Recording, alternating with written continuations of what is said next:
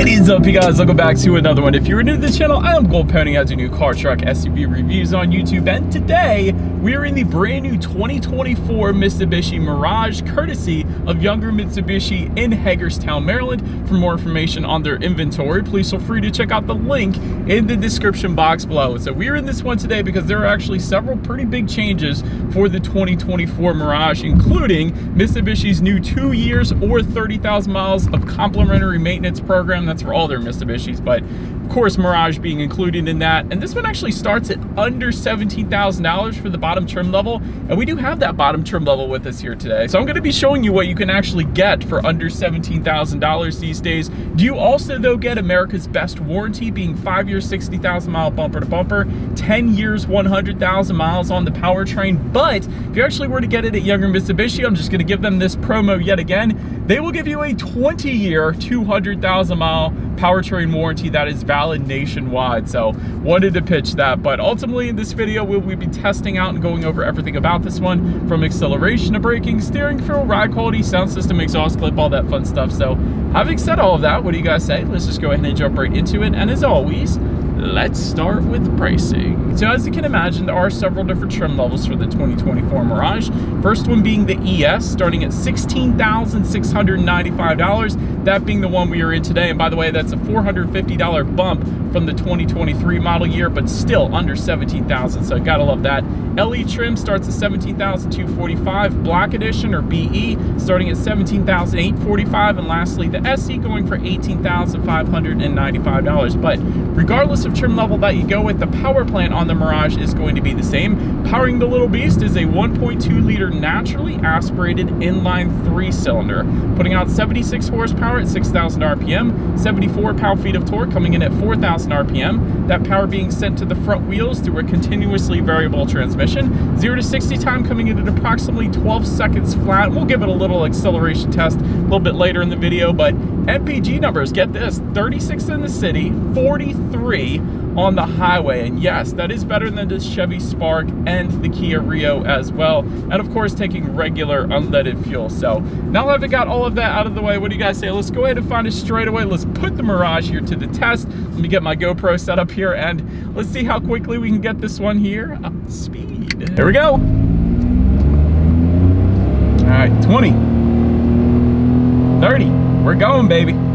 40, we're going 50. Hey, all right, 55, stay alive, that'll work. Yeah, it's one of those things where it's like, you'll get used to it. I bet you will get used to it. Now, I don't own a Mirage, so I can't vouch for that, but with any vehicle, if you drive it enough, you're gonna get used to it. You're gonna know your limitations. And yeah, having said that, it's certainly not the quickest thing in the world, but it should get the job done. And keep in mind, the trade-off is you get some pretty incredible miles per gallon in this thing. But anyways, to go along with that acceleration, as always, braking is equally important. So up front, you will find 9-inch ventilated front discs. In the back, 7-inch rear drum brakes. As far as that 6-0 stopping distance goes, that comes in at 127 feet, which is a pretty average number for an SUV. I will say that. So having said that, braking feel is definitely on the softer side of things. So it does feel like it takes a little more push to actually bring this thing to a stop. But having said that, it's not the heaviest vehicle out there. It's a pretty darn light vehicle. So it definitely does come to a stop, but that 60 number is not the best. And again, it is a soft braking feel. But then touching on suspension and handling, up front you're going to get a McPherson strut front suspension. In the back, torsion beam rear axle. As far as ride quality goes, it hasn't been too bad. Now I will say, in compact cars or even subcompact cars like this, you do tend to feel a little bit more of the road, and maybe it's because I'm cruising over some ridiculously smooth roads right now in Hagerstown, but yeah, ride quality hasn't been all that bad, so I haven't had any issues there. As far as steering feel goes, it is a little bit more on the heavier side of things, which I personally kind of like, so that's not a bad thing in my opinion. So I personally don't have any issues with the steering feel. As far as cabin noise goes, it's kind of loud in here, I will say that, and that's to be expected. I remember driving this car in the past, and especially the engine noise, I'll say that. This thing does get pretty rowdy when you really hit the gas, like now. It does get kind of loud in here, and that's to be expected in a subcompact like the Mirage. But touching on visibility, I can see 100% perfectly fine out the back. So rear visibility is absolutely amazing. Probably one of the best out there, quite honestly. And get ready for a new feature for 2024 here. Rain sensing windshield wipers now come standard on the LE trim level and up. And rain sensing windshield wipers did not exist on the Mirage for the 2023 model year, but now you get it on the LE trim level and up. So that is one of the new features for 2024. But having said that, that pretty much rounds out the performance segment of this review, guys. Let's now go ahead and take a look at the exterior of our brand new 2024 Mitsubishi Mirage. All right, so here she is, you guys, the new 2024 Mitsubishi Mirage, finished in graphite gray metallic, which, by the way, is one of the two new colors for the 2024 Mirage. Graphite gray is going to be replacing Mercury gray, and then jet black replaces the Mystic black from last year. So those are the two new colors if you wanted the latest and greatest. But as always, let's go ahead and start with where the Mirage is actually built. Taking a look at the VIN. First characters are ML, so I know I had to look this one up last year, but now I know. ML means that this one is built and assembled in Thailand. TDM. So it actually says it on the window sticker as well, which is pretty cool. So made in Thailand. You don't see many vehicles here in the US that are made in Thailand. But anyways, let's go ahead and start up front. BE, by the way, if I didn't say it already, I think I did, stands for Black Edition, which adds black accents for all of the chrome accents that you guys are currently looking at up front here. So we did want to start by mentioning that. That Black Edition trim also adds some red accents on the front grille for a little sportier nature, I guess you could say. Halogen headlights do come standard then on all trim levels but the SE. The SE trim is going to give you full LED headlights then, so both low beam and high beam. So thought that was pretty darn cool. Automatic feature is going to come with the Black Edition and SE trims, and then automatic high beams is going to be found on the SE trim level only. So what that is if you have your high beams on at night and it senses a vehicle coming in the opposite direction, it's going to automatically dim them high beams back to low beams, and when the vehicle is gone, it's going to automatically bounce it back up to high beams for you there. So pretty darn convenient feature there. And you guys could see down below those headlights there is kind of a cutout for fog lights. The fog lights are actually going to come on the SE trim level only. However, they are available on the LE trim, but that's what kind of that cutout is down below, beneath the headlights, I should say. So anyways, that pretty much rounds out the front end of the Mirage. Let's now go ahead and make our way to the side. All right, so now since we are around to the side of this one, black window surrounds do come standard. Body colored door handles also coming standard. I know it's a given on most vehicles, but on lower priced vehicles like the Mirage, that isn't always the case, so do want to mention that. Body colored folding side mirrors coming standard. You are going to find integrated turn signals on the SE trim level only, with the gloss black finish, of course, on the Black Edition. But then one of my favorite parts, even without the turn signals being integrated into the side mirrors, one of my favorite parts about the side profile in the Mirage is these JDM turn signal indicators found on the front fenders. So I'll give you guys some B-roll showing that in action real quick, but I love that. That's something like the old Integra Type Rs did in Japan, and the Civic Type Rs always used to do that in Japan. So that is a pretty cool little accent piece in my personal opinion. But then take a look down at the wheel setup. 14-inch steel wheels with covers coming with our ES trim level, of course. 14-inch alloys for the LE, 15-inch black alloys for the Black Edition, and then 15-inch silver alloys for the SE trim level. But that pretty much rounds out the side profile. Let's now go ahead and make our way to the back.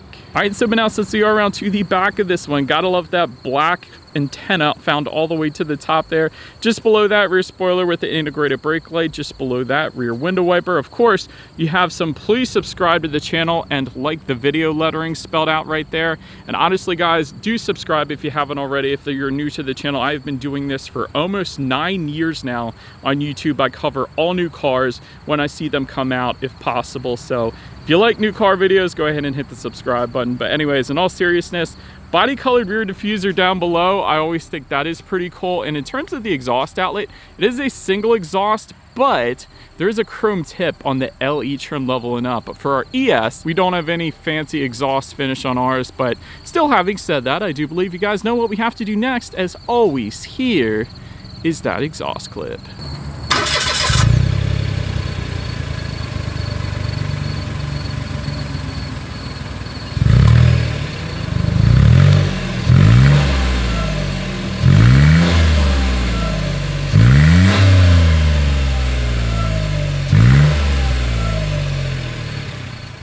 Alright, so but now since we are around to the back of the Mirage, when it comes to opening that rear lift gate, of course it is a manual lift gate for all trim levels across the board.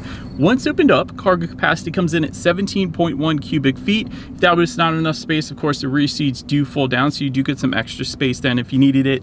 There is a cargo light back there. There is a cargo cover that comes standard as well. There's a cargo net that is available, and then if you were to lift up underneath of that cargo floor, you are going to find a spare tire, which as always is what I prefer as opposed to the fix-a-flat. But so then making our way up to the rear legroom, that is going to come in at 34.2 inches. For reference, I'm an even 6 feet tall. This is how much space I had back there. There is no center armrest, there is no rear charging ports, and there's no rear ventilation, but with the size of this vehicle, I'm not sure you would actually need the rear ventilation anyways. But then making our way up to the front seats, manually adjustable cloth seating coming with all trim levels but the SE. That SE trim level is going to add a cloth leatherette kind of combo finish, and then you also get heated front seats actually with the SE as well. But overall, as far as seat comfort goes, it's not the best. It's not the best because the seats aren't as adjustable as you traditionally find in just about all other vehicles out there. So for a taller individual, it's not the best. I think if you were a shorter individual, it probably wouldn't be all that bad. But here's why I say that, because when in terms of the steering wheel, let's go ahead and cover that real quick. It is tilt, it is not telescoping. So if you're 6 feet tall like myself and you have to put the seat back a little bit further to get a better driving position for your legs, a lot of times you want the steering wheel to come out to kind of match the leg length. And in this case, you can't telescope out the steering wheel. So for taller individuals, this vehicle might not be the best. For shorter individuals, I don't know, 5'6" or less, you might be perfectly fine. But anyways, steering wheel is going to be leather wrapped for the SE. It's going to be wrapped in urethane for all other trim levels. So then making our way up to the startup, let me start by showing you guys the key here. You got your Mitsubishi logo on the one side. When you flip it over, of course, lock and unlock, pretty basic key, but it is a turnkey start for all trim levels but the SE. That SE is going to give you a push button start, but in our case, all I'm going to do here is simply put my foot on the brake and turn the key. And so once started up, then when it comes to the gauges, tachometer is all the way to your left, speedometer is front and center, and you got all your warning lights of course to the right. But it is kind of a throwback gauge cluster. It looks like it's from the 90s, like driving an old Integra or something like that, which for a lot of people isn't necessarily a bad thing. It's more reliable than maybe the digital gauge clusters that are out there right now. So for that reason, you might not personally mind it. But now let's go ahead and take a look at overall interior quality here. So SE trim level is going to give you basically all of the little creature comforts, I guess you could say. You get things like a leather wrap shift knob and a gloss black shift panel, things like that. But overall, you do get automatic climate control for all trim levels, meaning I set the temperature to 73. It's going to automatically hit that for me. So that is pretty cool. I like that. Just in front of the shifter, you got a little bit of storage. You got a USB charging port, a couple cup holders.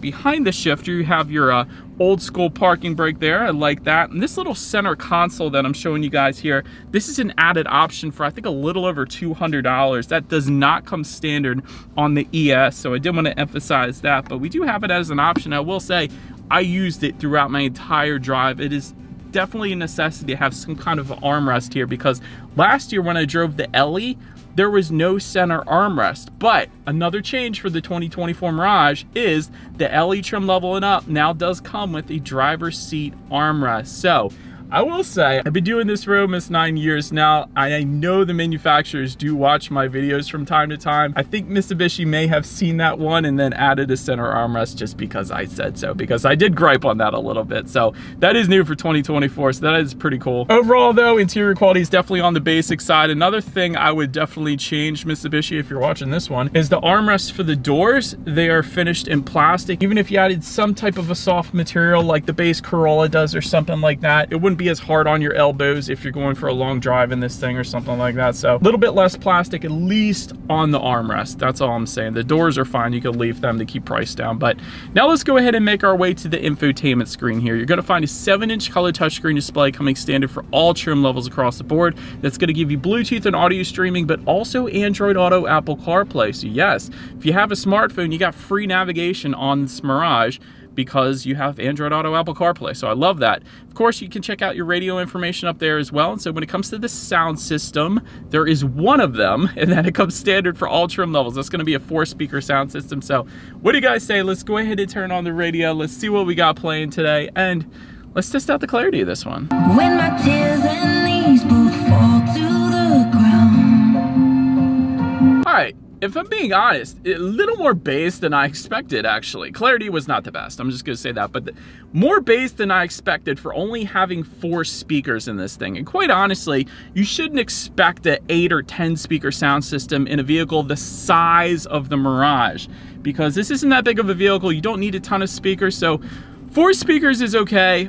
Honestly, wouldn't have minded if they maybe put the SE with 6 speakers or something like that, just because it is a basic sound system. Clarity isn't the best, but bass was a little more than I expected, so that's good. But anyways, last thing I want to mention to you guys on that infotainment screen is when you do put the Mirage in reverse, you will find a rear view camera coming standard for all trim levels across the board, so you gotta love that. Letting you know who or what is behind you, which is always is going to lead us into safety. And so start, front, side curtain airbags do come standard. You get a driver's knee airbag up front as well. In the back, you're gonna have latch, AKA lower anchors to tethers for children for the rear car seats, rear child door locks, tire pressure monitoring system, but also coming standard, forward collision mitigation system with pedestrian detection and hill start assist as well. Then if you were to go with that SE trim level, that is going to add on top of that a lane departure warning system. And so overall, when it comes to my final thoughts here, this is an extremely affordable vehicle. You get America's best warranty. You get a double powertrain warranty at Younger. New free maintenance program, that's new for 2024 as well, so that's going to save you a little bit more money on top of this vehicle being super inexpensive already. You got this cool JDM turn signal indicators. That's something I personally love. As far as room for improvement goes, obviously it's probably the slowest car available right now, so you got to get used to that. Not that that's necessarily a deal breaker, it's just something you got to get used to. The sound system is basic and the interior quality is basic. Specifically, I want a little bit more cushion for my elbows on the doors. But anyways, let me know what you guys think of the Mirage in the comments section below. And that is about it for this one, you guys. Thank you so much for watching. Feel free to follow me on social media at the bottom of the screen if you want to see what's coming next on the channel before it gets to YouTube. Be sure to hit the subscribe and the bell notification button if you're into new car reviews, because that is what we do here on this channel after all. Do appreciate you guys watching more than you know, and I will see you guys all in the next video. Stay gold.